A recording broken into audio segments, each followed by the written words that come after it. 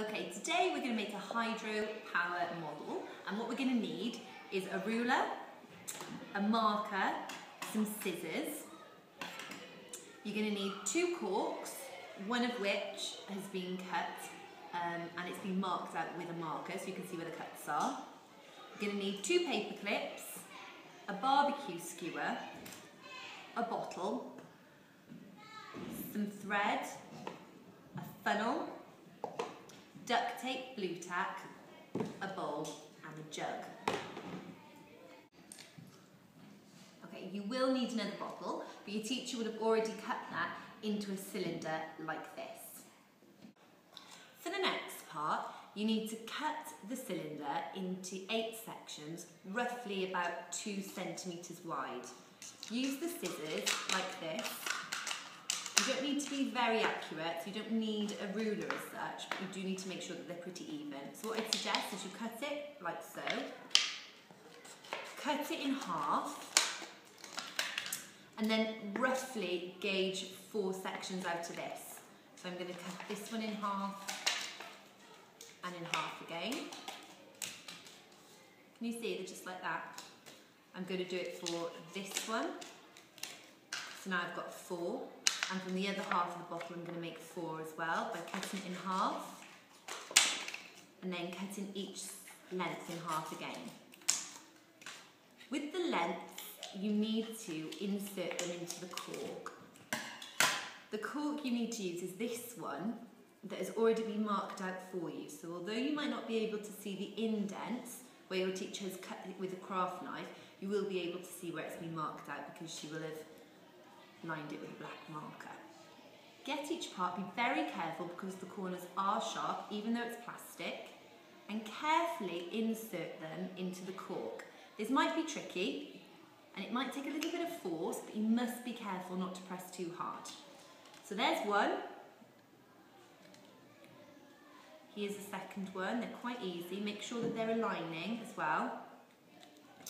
And go all the way around until you've got the 8 of them in. This is going to be one of the main parts of the model, and it will show you exactly how hydropower can be used in the environment to create electricity. Okay, so you should have something that looks a little bit like this, making sure that you're not hurting yourself on the edges, and just make sure that they are securely in and they're not popping out. So what you need to do is, looking at it this way, face on, make sure all of the edges are going the same way so that you can imagine it moving through water and pushing it out the way so they're all curving this way. Okay, the next step is to trim the edges. The length of these plastic blades needs to be the same length as the cork. So what I'm going to do is roughly, one by one, trim them using the edge of the cork as a guide. Can you see? They're coming off really nicely, and you should be making sure that you're not touching the corners as they are quite sharp. Okay, you need to unfold your paper clips for the next part. These are going to be your supports on the top of your funnel. They should look like this, and I'm going to show you how you do it now. Your paper clip looks like this, and very simply you unfold it. Can you see? So it looks almost like a big S. Then what you do is take the top bit and just bend it behind. So the S isn't an S, it's a loop, and then it goes down, okay? This bit is going to go against the funnel, if I show you here. And the loop is going to act as a support for a rod that you're going to pop in. You need to make sure that you're securing it with really strong tape because we don't want it moving. You can always bend the paper clip to make sure that it stays still. One piece of tape might not be enough, so I put 2 on just to be sure, but gauge it. Gauge it with your group and see what they think. You've now got a funnel that looks something like this. Make sure that the loop is the big part of the paper clip. Your teacher will explain that further. Okay, so you now have something that looks a little bit like this. Your teacher's already put 2 holes, some part through the cork on this side as well. So your next job is to get your skewer and simply cut it in half. Be careful as it may fly across the classroom. We don't want it to hurt anybody, so just make sure that you're careful with it. So with the 2 halves like this, One is meant to go in one end and the other half is meant to go in the other side of the cork, like so. They're not going to go all the way in. You just need to push them slightly so you can see that it will hold the cork. Now the idea is that the cork goes in here and the skewers go through the paper clips. So how you're going to do that is just leave one of the parts of the skewer on, thread it through, and once the cork is there, it's much easier to put the other half on then, like so. You need to make sure that the paper clips aren't too tight, because the idea is that we want this wheel to turn freely. Can you see? This is the equipment you need for the next part. We're going to be measuring some cotton to tie around the next cork. We're going to measure out roughly 60 centimetres using a small ruler. Trim it when you've got about 16 centimetres in length. Then what you need to do is tie one end around the cork. Tie it in a double knot because we don't want it to come off and it needs to be quite strong.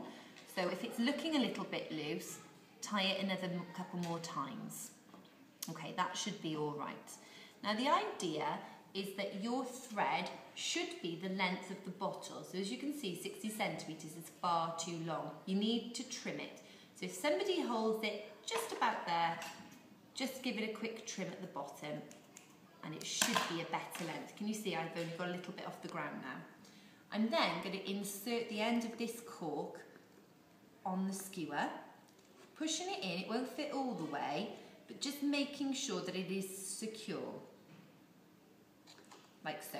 Your friend might need to support the funnel while you're doing it. Your friend should be holding the funnel to make it nice and secure, and then you need to estimate probably a size of blue tack amount of a pea and squish it on the end of the thread, making sure it's secure. It should be weighted, so if you let go of your funnel, it's going to lean this way. But somebody can support the funnel and then it'll look like this. Okay. For the purpose of the demonstration, the cork has been at this end, but because you're going to be pouring water on it to test it, you need to have the curves of the blades facing you. So it's going to look like a backwards C. Now your friend is going to pour the water at an angle into the curves, and look at that go! It's producing kinetic energy that is moving the piece of blue tack that has been attached to the thread at the top of the cork. How fab is that? In a real hydropower station, the energy that would be produced, however, is electricity.